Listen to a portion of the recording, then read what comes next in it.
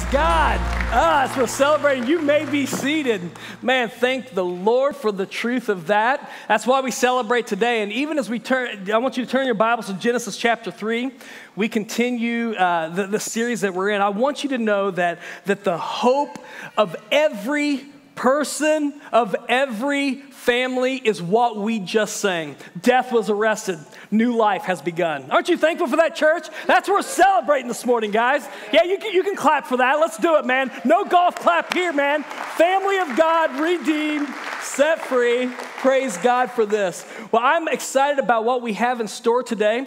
And I'm just going to tell you, man, every September, October, all the way through December, people start coming back to church. And so have you noticed it's a little bit tighter here in this service? Well, here's the thing.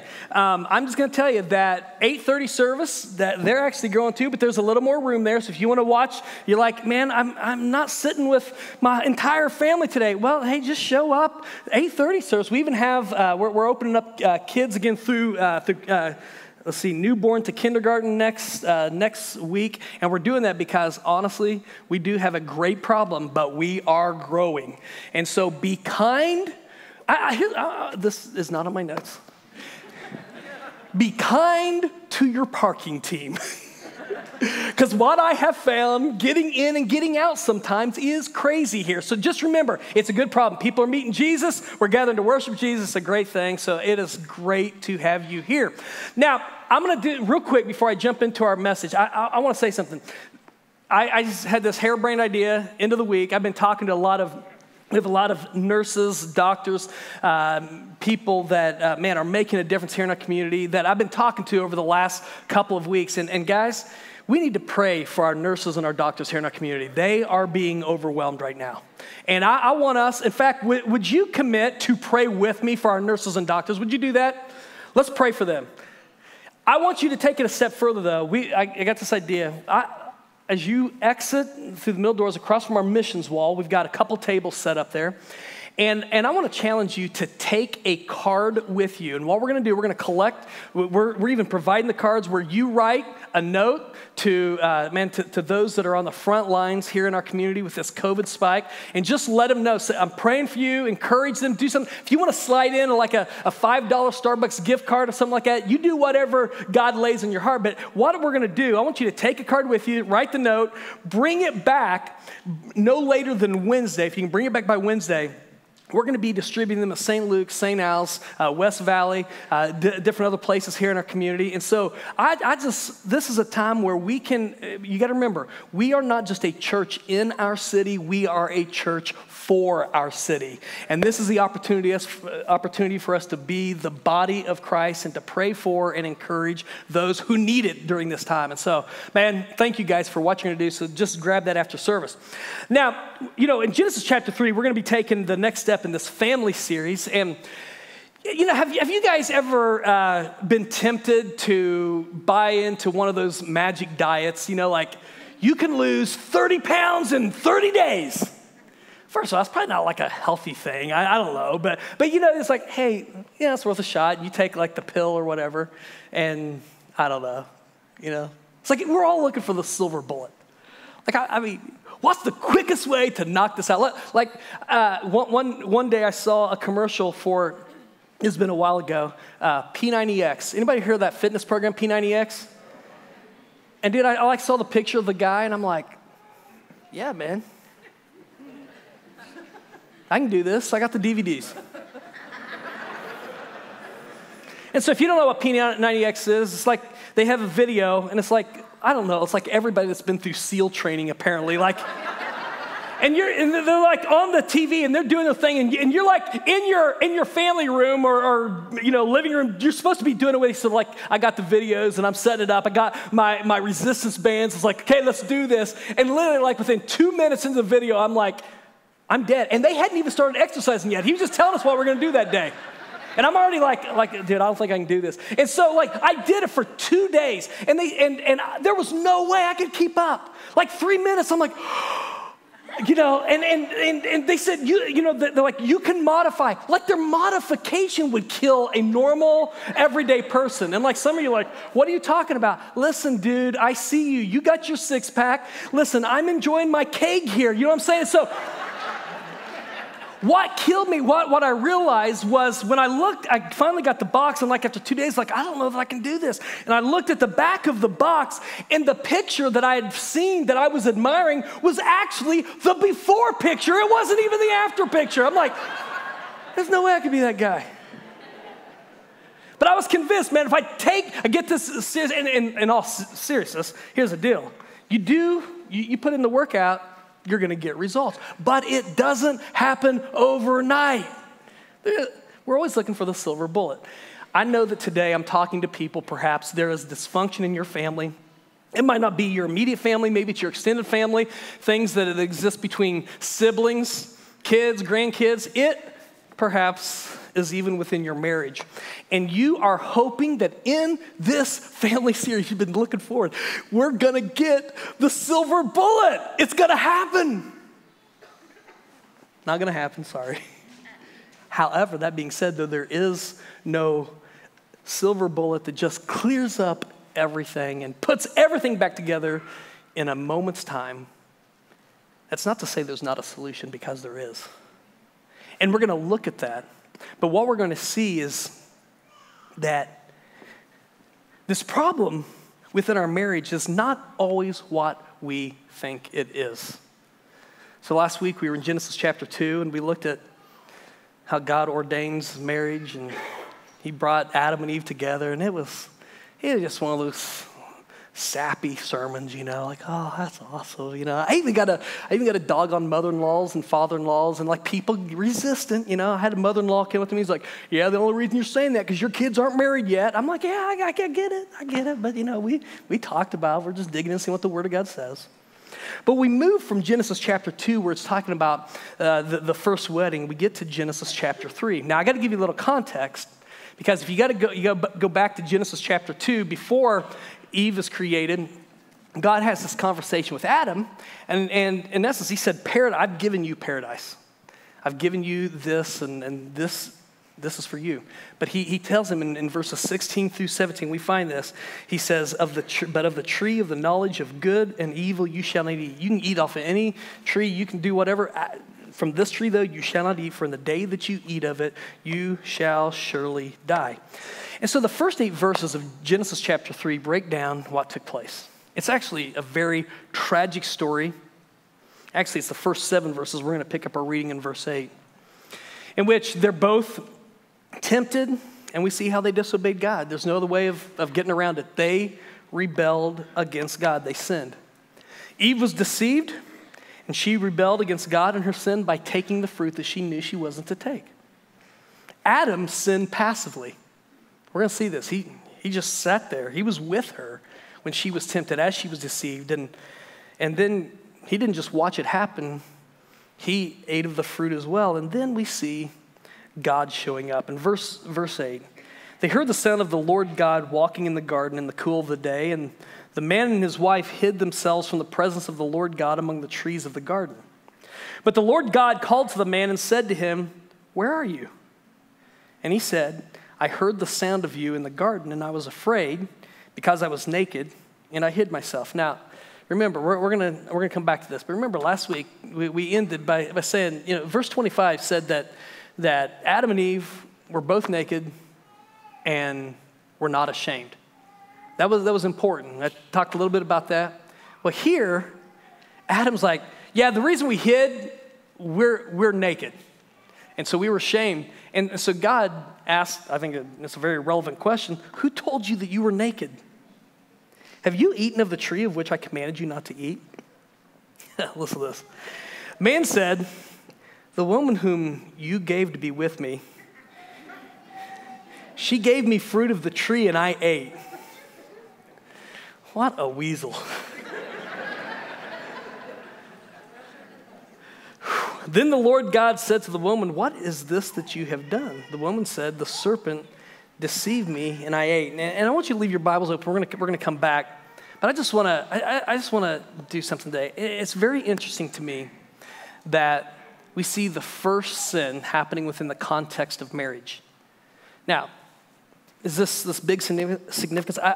Once again, I told you last week, Scripture begins with a marriage in Genesis. It ends with a marriage in Revelation. There's a whole lot of in between, but a lot of this comes back. It's interesting that the serpent did not deceive Adam when he was alone. You see, Satan has always been about dividing what God has put together. And there is a deception, and I believe that there is something we need to understand. We're looking for the silver bullet, put my marriage back together. Let's get rid of all this fighting and trouble, the dysfunction of family. Man, what do I have to do? Is there a pill I can take? Is there some easy thing? Can I go to one counseling session? That's it. One counseling session and get it worked out? No. See, our issue is going to be something, I'm just going to tell you, this is going to be a little bit different. You probably never heard a marriage message in this context. But we've got to understand the problem of sin. And there are 4 things that I want us to understand about sin this morning within this context of family, within this context of marriage. The first thing I want us to understand is this. I want us to grasp the heart of sin. The heart of sin. Sin is willful rebellion against God. It's when we actually long for and take the rights that only he can have, where we try to sit on his throne and pick up his scepter and wear his crown and say, we know best, we're going to do what we want to do.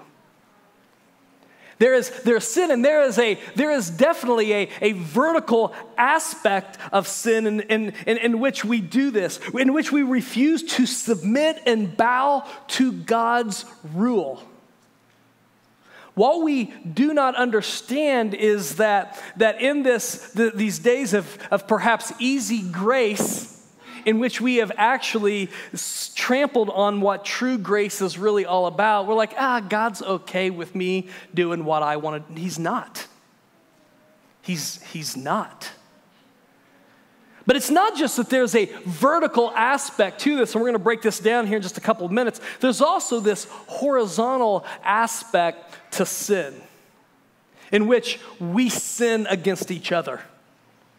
There is sin that happens against each other, and we've all seen this. We've all seen this, especially in a family. Listen, when it comes to this, sin results in a willingness to throw anyone else under the bus to justify myself. Well, I don't know what's going on here, but the problem isn't me. Remember when it's always this let's throw them under the bus, in which we are obsessed with justifying ourselves.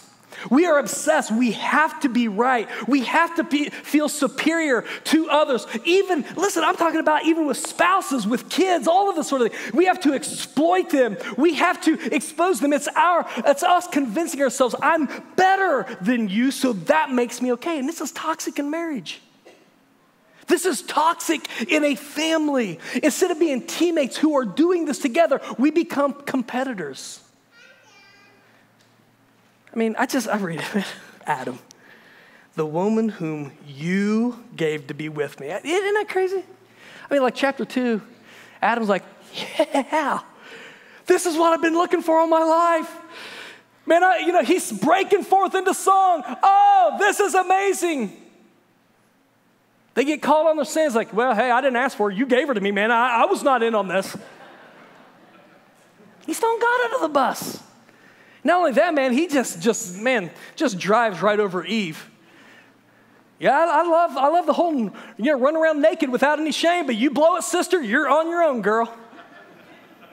Now, what we see at the heart of this, is this: it's not my fault. It's her fault. It's his fault. God turns to Adam. He calls him on it. He throws Eve under the bus. Eve didn't have anybody thrown under the bus except the serpent, so he turns to Eve, and she's like, well, the serpent deceived me. And by the way, like I'm going to tell you right now, like if a snake starts talking to you, can we just say, like there are two animals that, if a snake or a cat talks to you, they will lead you astray. Just don't listen. I mean, just come on. But no, at the heart of sin is this phrase, it's not my fault. It's not my fault. But I don't want us to just understand the heart of sin. I want us to understand the width of sin, because what I'm talking about is the reality that has hurt our marriages. We're all sinners. We're all born in sin. Like, I mean, you came out and you were a wrinkled, red, little screaming sinner. That's just who we are. It doesn't matter your class, doesn't matter your gender, how much money you make. It does not matter. We're all born sinners. It's touched every one of us.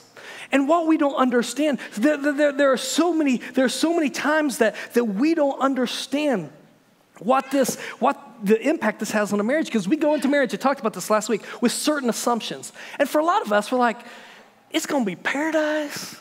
You and me, honey, we do this. It is going to be heaven on earth. And it's not. Like, it's not. And you're like, well, you must have a terrible marriage. No, I have a great marriage. I'm just telling you, we both are jacked up. And so are you. In fact, if you're sitting by your spouse, I know everybody's not married or sitting by, but if you're sitting by your spouse, would you just look over at them right now? Just look deeply into their eyes.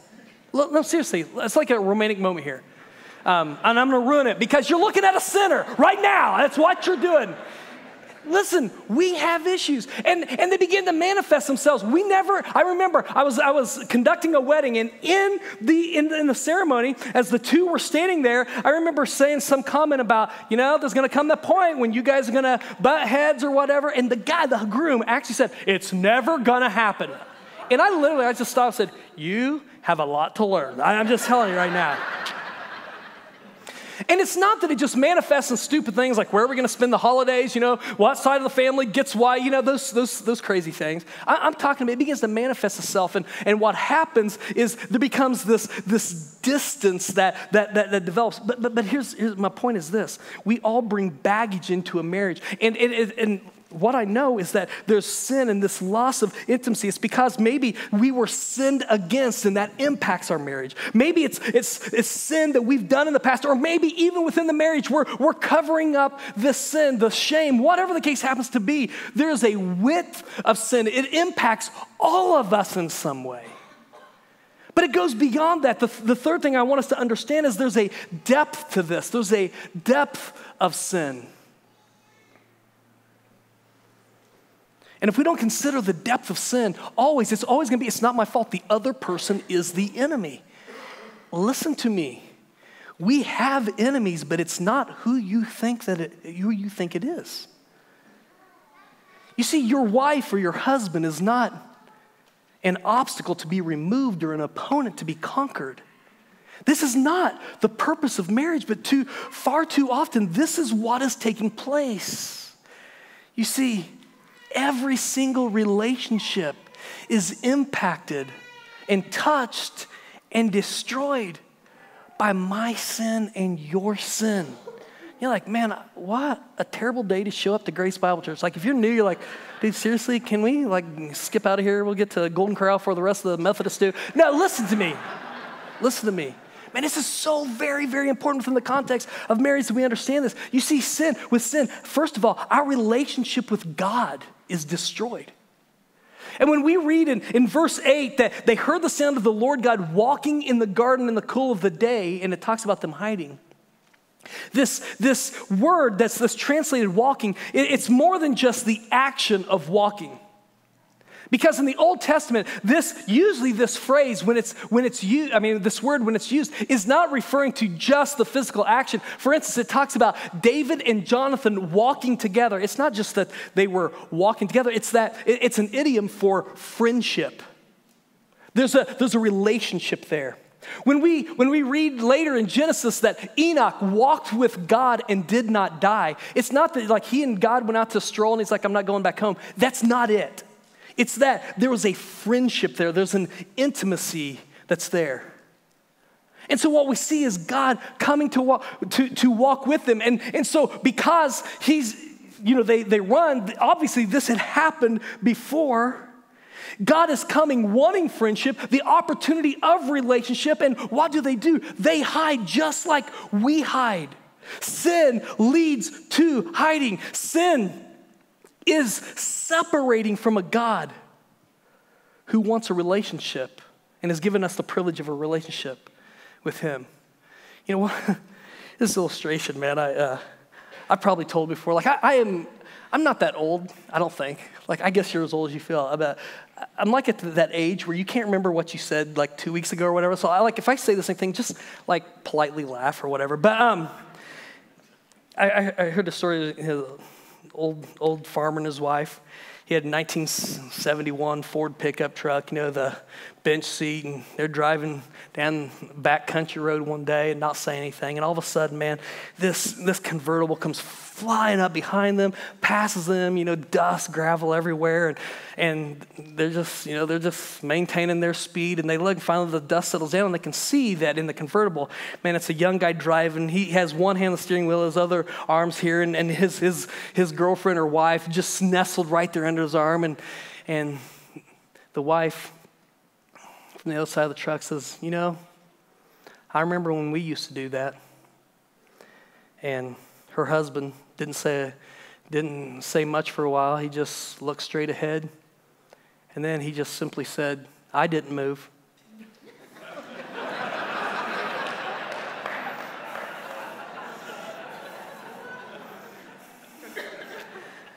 I think a lot of times we're like, where did God go? Why is there this distance? And God's like, I didn't move. You see, what we do is when we sin, it's not my fault, it's their fault. We run and we hide. And the reason we hide, the reason we run is because we don't want to be reminded, because you cannot interact with God and give him those excuses, because he will see through them.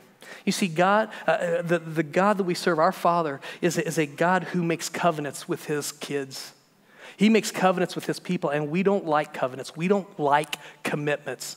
Like if I ask, how many of you would be committed to do something, like a lot of you are like, I don't know what it's going to be like. I don't want to make a commitment. We don't like making commitment. But especially we don't like making commitment where we have to bow the knee. And so we run, and our sin separates. But here's the thing. It's not just that our relationship with God is destroyed. Our relationship with ourselves is destroyed. You see, when God asked that question, where are you? And Adam responded, and he said, I was afraid because I was naked and I hid myself. He was speaking of something. I want to come back to this whole naked thing, because last week we were talking about how nakedness in the Old Testament, about the only place it's used in a positive context is in verse 25 of chapter 2. And the reason why it's there is because sin has not entered the picture. You see, just like walking is an idiom for a relationship, nakedness in the Old Testament is usually an idiom for shame. And so when Adam says, I was ashamed, I hid myself, it's more than just like, hey, I got caught with my clothes off. That's not it whatsoever. He felt this need to run, to hide. I need to keep you from seeing who I really am, because now I see I'm naked, but I can't admit this to myself. And so what we try to do is we try to lie to God. We try to lie to the other person. Can I tell you, nobody's lied to you more than you've lied to you. We lie to ourselves. And so there's this weird part where we can't even be true to who we are. We have to hide. And there's hiding that's going on. Listen, in this Treasure Valley, there are families that are under attack. For the last couple of years, I've sat down with community leader after community leader, parachurch organization leaders, pastors, all that. I'm asking the same questions. What are the needs that exist in our congregation? And by far, the one that comes to the top is we have dysfunction in our families. And it's because we're hiding. We're hiding things that happened in the past. We're hiding things that are happening now. Like right now, man, we have to hide like bank statements. We have to hide text threads. We have to hide and get rid of our internet, our browsing history. There's shame, and we're lying to ourselves. It's not my fault. It's nobody else's fault. We're hiding. And it's crazy that Adam and Eve, They saw their condition and they're like, we gotta fix this. And it says they get fig leaves and they sew fig leaves together. Fig leaves really aren't gonna do much. Like if you show up next week wearing fig leaves, just don't. I'm just telling you. And this is what happens when we try to cover ourselves. We try to cover things up. And our issue is that we don't have intimacy in our families, in our marriages, because we're hiding. It's impacting and destroying our relationship with God. It's destroying our relationship with ourselves. But obviously, we also see this. Our relationship with each other is also destroyed. And when we sin or we're hiding in sin, our relationship is no longer about love. It's about power. And man, I come back here, I read the curse. There's the curse to the serpent. I'm gonna come back to that in just a second. But I look at the curse in verse 16 to Eve. To the woman, God said, I will surely multiply your pain in childbearing. In pain you shall bring forth children. Your desire shall be contrary to your husband, but he shall rule over you. I like the clarity of the New Living Translation. It translates this verse to read, and you will desire to control your husband, but he will rule over you. And I want to just hit something that is not popular at all in this day and age. But church, if you're new to Grace, one of our core values is the authority of the Word of God. God's Word trumps my feelings. And I say that carefully, not flippantly at all. We cannot view the Word through the lens of culture. We must view culture through the lens of the Word of God. But I want to come back to this whole thing. There, in Ephesians chapter 5, verses 22 through 33, it's a beautiful, beautiful laying out of God's plan for marriage. It's a beautiful picture of a mutual honor and love within the context of marriage. But the Apostle Paul has to address an issue that exists not just then, it exists today when he writes, wives, submit to your own husbands as to the Lord. Husbands, love your wives as Christ loved the church and gave himself up for her.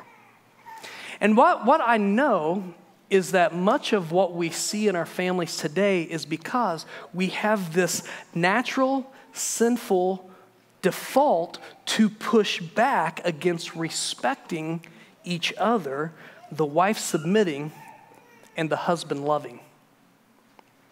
Now,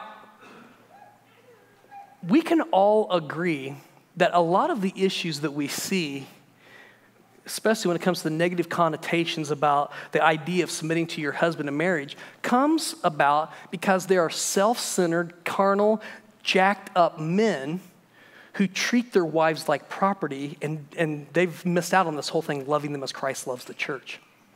And so I just want to say that when I'm talking about submission, it is not this thing where you have to, as a wife, you have to have an inferiority complex to your husband. Because let's just be honest, guys, most of us married up. Can we just admit to that? We married up. But I want us to think about this, because to understand what Paul is saying, we've seen a lot of unhealthy examples of this whole submission motif. He does not say, wives submit to men. That's jacked up. Like, that's your interpretation. Stop right there and let's bring it in. First of all, it starts within the home, but then it's qualified by this. Submit as to the Lord. And long before Paul wrote these words to husbands and wives, he learned what it meant to be submissive to Jesus.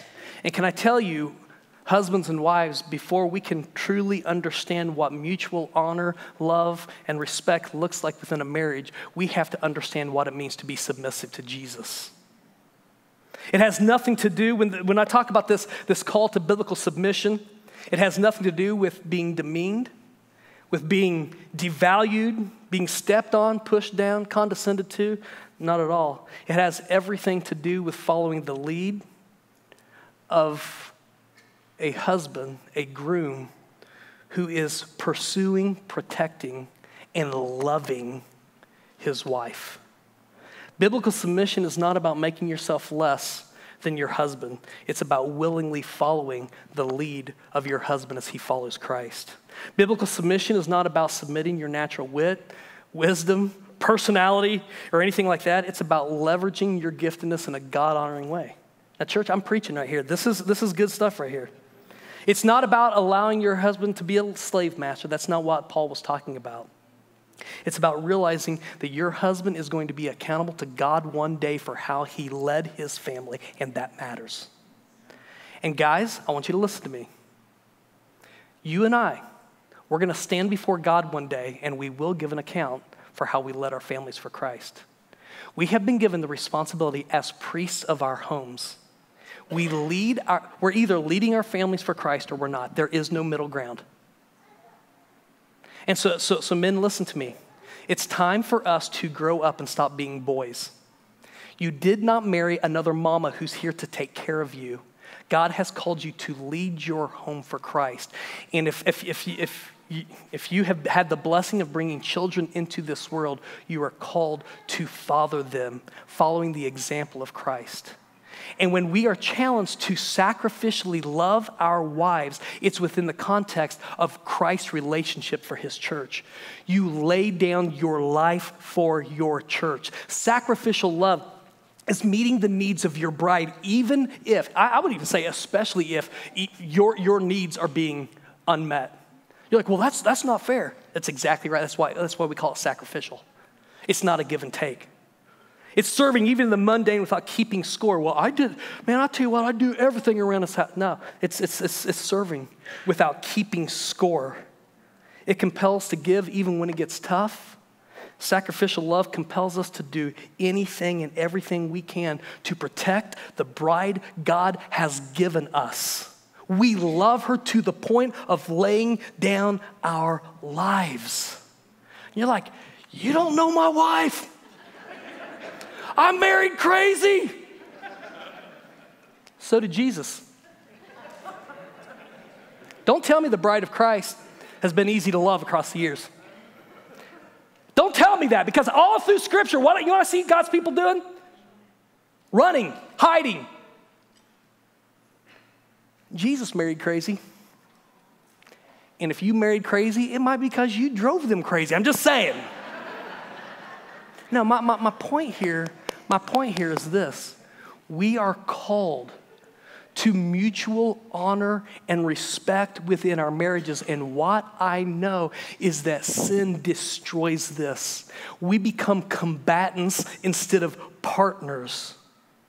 The wife desires to control her husband, which is antithesis to respect and submission. The husband desires to dominate his wife, which is antithesis to sacrificial love. And the result of this, we see those sins that have fractured our marriages. The fights, the passive aggressiveness, the anger. Listen to me, you can say, they're the enemy. Can we just own it?